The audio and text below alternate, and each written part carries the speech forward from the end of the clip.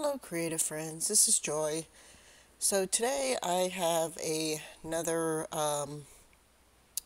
what is this? It's a box that some books came in that I decided to turn into another journal for keeping some of my drawings in. So I took white gesso and I just started covering the box with the white gesso, but I also wanted to use these paper napkins to add some interest to the outside of this box. And so I pulled off the second layer of the napkin, as you saw me there in the beginning, and started tearing up the pieces and putting them on the box. And so I'm dipping my paintbrush into water because the gesso is pretty opaque and it will completely cover up the design if I put the gesso on there straight on top of the napkins. And I'm using the gesso, as a way to adhere the napkin to the box, but I want to be able to see the napkin, so I'm just using water to kind of dilute the gesso a little bit so that you can still see the napkin. And you see here that, a good part of the box is already kind of drying, so you can see the design of the napkins that I put on this box. And I set it aside to let it completely dry.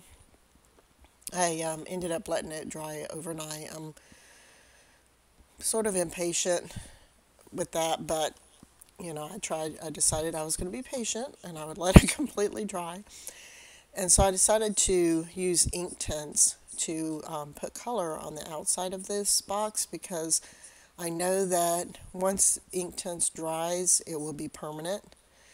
And so I wanted to make sure I put something on here where I could still see the design, but also have it, add some color to the outside of the box, and be permanent, so that if it gets wet for some reason, it won't start reactivating the color. So here I've covered the box with color, and then I'm just going over it in certain areas where I wanted to strengthen and brighten up the color to get the outside completely covered to, where I was happy with it.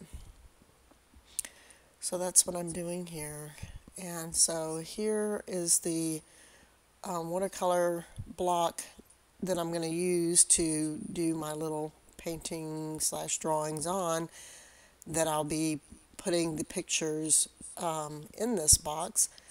And so I take some of this raffia, or whatever it's called, the string here, and decided to tie it around the box to help secure it. So I was just trying to determine how I was going to, keep that closed, and then decided to do some stamping on the box. So I'm just using this butterfly to stamp some images on the box, and I could have stamped a lot more onto it, and I may do more with it later, but that's pretty much how I created this little portfolio. If you like this video, you can give me a thumbs up. You can also leave me a comment, and you can subscribe to my channel if you want to see more. And so I'm just, again, looking to see how this is going to work, and tying this string on here.